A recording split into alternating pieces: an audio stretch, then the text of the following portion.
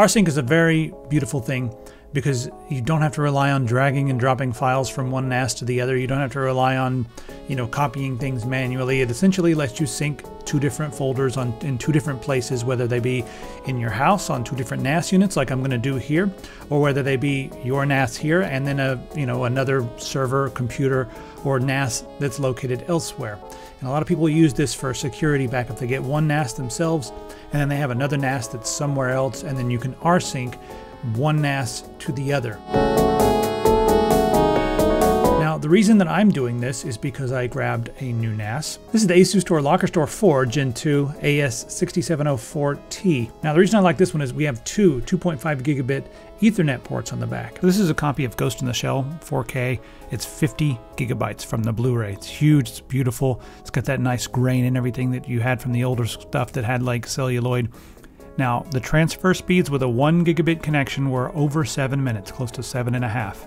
But when I used the 2.5 gigabit on the back of the ASUSTOR, it transferred that entire 50 gigabyte file in under 3 minutes. So as you can see there, over 7 minutes for gigabit versus under 3 minutes for the 2.5 gigabit Ethernet. It really comes in handy when you're transferring an entire NAS. It took hours and hours and hours, but it would have taken days and days and days were I using gigabit Ethernet. The other thing that's nice about this is it barely uses any power. As you can see, the unit's on right now, and I've got it hooked up to my little watt meter here, and that's all the power it's using. That's it.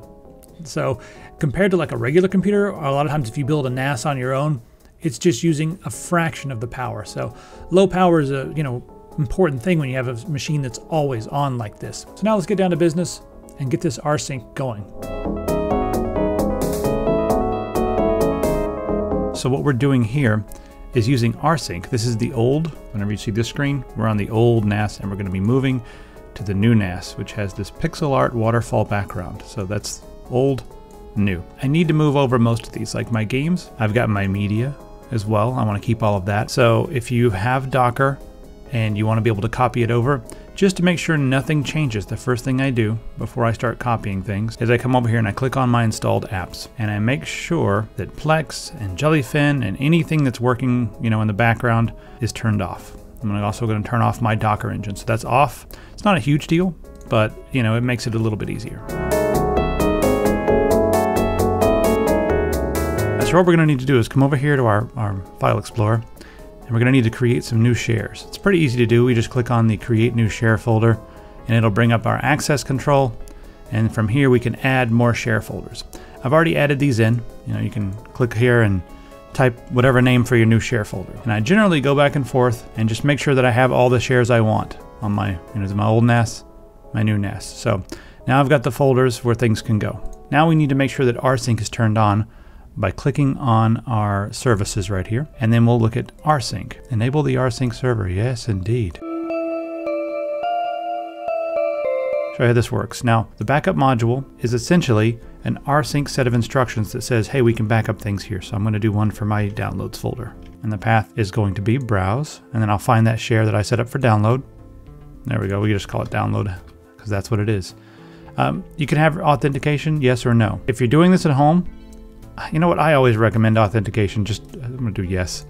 And then we'll need to add a name and password here. So you can set this up as anything you want. This is just for your Rsync module, a name and password. So set up something that you're going to remember with a name and password.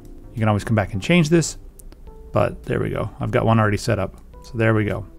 Now I've created that. I'm going to do one more just for my games folder, and you can do as many as you need. Authentication, yes. And we still have that same user there, so we can use the same one for each to make sure that no one gets access. So there we've created these download modules. Now we need to go back to our old NAS, and we need to make sure that Rsync is turned on. Rsync server enabled. There we go. Now we can click on our backup and restore settings up here and create a new Rsync right here at the top. Rsync remote sync. And we're going from our ASUSTOR NAS to another, but it'll work with any Rsync compatible server, so you can just click on this if you have another Rsync or another server, another brand or whatever, or even sending it to a friend's house and you have their IP address and stuff, you can do all that. You can sync it up easily. But since we're going ASUSTOR to ASUSTOR, click on that. We need the server address. This is for our new server, and then the port number. You can change this if you like. I usually change it from the default to something else.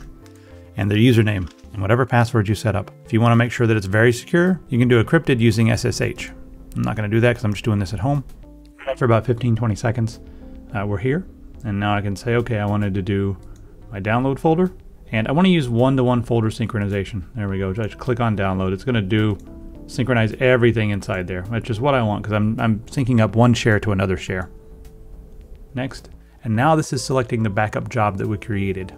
And that's why we have to create these backup jobs down here on the bottom so that they'll appear here on the list, and then we can easily back up one to the other. All right, there are our 2 backup jobs. Just pick the one that's correct, hit next.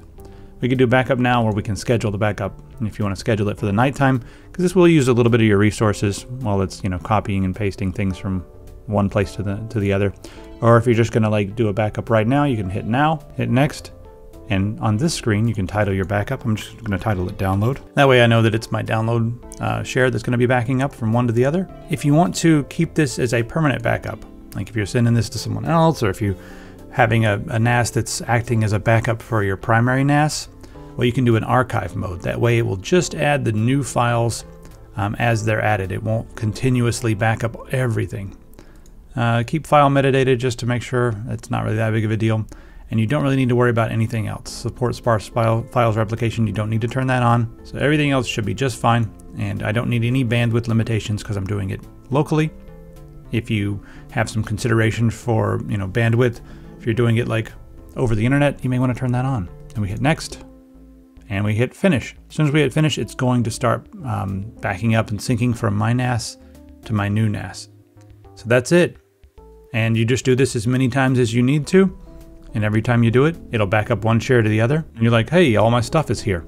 So once you double check and all your stuff is on the new NAS and you're sure of it, you can just come over here and remove all of these, like just remove all the remote sync things. If you're only doing it once, but remote sync is a much better way than like opening up a browser and dragging and dropping, copying and pasting files. You don't want to do that. So I hope you enjoyed this video. It's very simple, but I think a lot of people.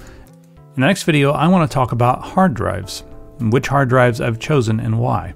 You may see something really cool here beside the hard drives that I have. See these little things? If you drop down, we have an Iron Wolf health status on every one of the drives. I love this. So stay tuned for my video. I'm going to talk about why I'm using these Seagate Iron Wolf Pro drives, especially the 20 terabyte drives. They're huge, they're amazing. I'll make another video talking about that, but I'm going to compare it to some of the other big hard drives on the market so you can make the best decision. And like I said, this is what I've gone with, so you already know what my decision is, but you can find out why in the next video. So if you like old school chiptunes and DOS sounding music like MIDI and stuff like that, I do make music, and my latest album's available on Bandcamp. You know what? Here's a sample. We'll let that play us out, and we'll see you in the next video.